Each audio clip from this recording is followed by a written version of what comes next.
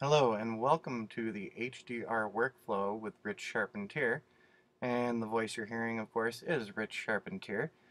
Before we get started into all of the lessons, I thought it would be a good idea to talk about the interface and also talk about the objectives of this DVD tutorial set. First off, what you're looking at on screen right now is the screen that you're looking at. This is the interface. I decided to go with a web-based DVD tutorial setup. Navigation's pretty easy and you can jump back and forth between segments. Over on the left-hand side is the HDR Workflow panel. This is where we've got little flyouts for the workflow, going through the Lightroom introduction, exporting, etc., etc. So we've got several sections. We've got the overall workflow, the Vulture Mine, the Grand Canyon, and some bonus Lightroom lessons. I actually want to talk about that for a moment. For a lot of folks, you might not be super familiar with Lightroom, or maybe you don't feel that you're getting the most out of your Lightroom experience. For this HDR workflow, for the high dynamic range workflow that we're doing, the hub of the workflow is, of course, Lightroom. I've been using it since Lightroom 1, and here we are at Lightroom version 3 now, and it's come a long way, and it is the center point for all of my photo editing, not just for high dynamic range photography. Now, if you would like to make sure that I've set up the right type of Lightroom catalog, I'm getting my photography where I want it to be, I'm exporting my images and they're going to the drive I want them to go to, you might want to start with this bonus Lightroom lessons.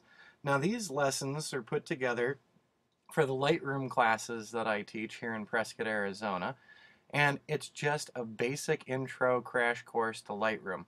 We only deal with the library and develop modules, and while this doesn't have anything to do with HDR photography, it's a good place to start to really refamiliarize yourself with Lightroom before we get into the workflow using Lightroom for managing our HDR photography generation. Once you feel pretty good about using Lightroom, of course, you can jump right on up to the workflow. Gives you another Lightroom introduction, and yes, throughout this DVD, I repeat myself often.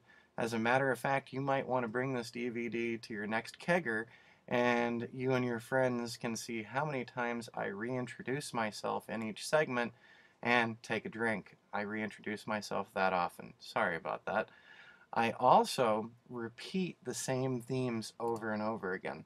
There is a reason for that. In my experience in wireless engineering, teaching switch technicians, cell technicians, and network design engineers, I have found that repetition is very important, especially for those new to a process. And this is a process, and that's what this DVD is about.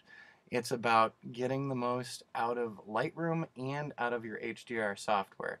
Now, while we'll be talking about Photomatix by HDR Soft and Nix HDR Efex Pro, we're not getting too in-depth in most of the segments about utilizing either of these HDR programs. It's mostly the workflow and managing the creation of the images. Now, for the in-depth part with both Photomatix and with HDR Efex Pro, I suggest going to the Vulture Mine section because we're going to play around with each of those programs a good deal.